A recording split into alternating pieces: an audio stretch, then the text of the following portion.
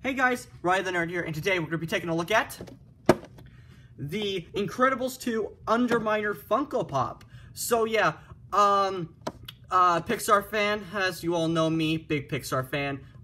This is probably my first ever Pixar Funko Pop, which is the Underminer, which if you don't know, I'm pretty sure you all know by this point, from the Incredibles. At the end of the movie, he comes up and he's like, I am the Underminer, and all that, you got the stuff over there. But I was at EB Games, wasn't gonna get him until I looked at the price. I mean, look, how can you not deny that? I mean, look at that. That is some cheap. So I got this guy. That's pretty much it. But I really love The Incredibles. Incredibles is one of my favorite Pixar movies. And I think they did a good job on the Funko Pop. But anyway, since this is from The Incredibles 2, you got the cast up here, you got Frozone, but you got the Screenslaver and the Underminer. The Underminer was the only one there. I think that the Underminer is probably the only good one in the set. So anyway, let's move on to the actual Funko Pop. So let's bring him in. So here he is.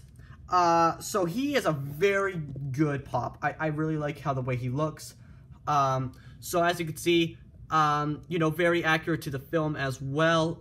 It doesn't look realistic because it's an animation cartoon character, so they can cheap out, but I think that they did really well, especially on the hands here and the microphone. So he's short, very short. Let me bring in Penguin here. So here he is next to a regular size Funko Pop. So he is a little bit shorter as usual, because he is very short in the movie as well.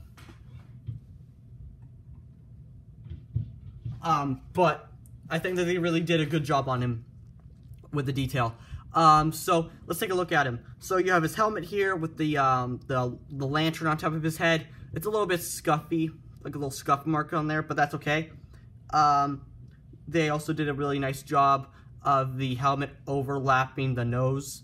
That's also good. You got the mole-like teeth. How does he see? Have no idea. But on the back here, you got his cape. I like how they fold around the cape like that to give it, that fabric look. It's a little bit thick, but I mean, I guess they had to. Then here's his mic. So yeah, very awesome as well. His hands here. So he does have some metal hands here, and they actually look like they can articulate. They don't. So yeah, really like that as well. And I think that I think Funko should do more movable parts instead of just the head. Like this, that could have easily just been open. Because some people don't like Funko Pops, it's mostly because of their formed head and their big eyes, and they just look complete trash. Some Funko Pops look like complete trash.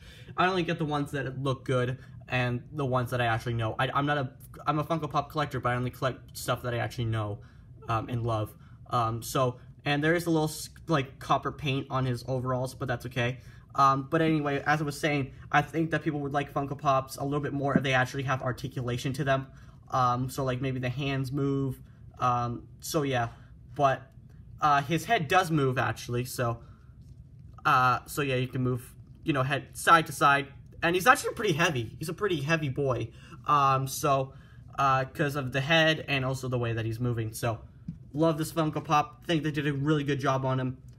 So yeah, that's pretty much it for this video, guys. Like, comment, subscribe. I don't care what you do, but you guys know what time it is. So, bye, guys.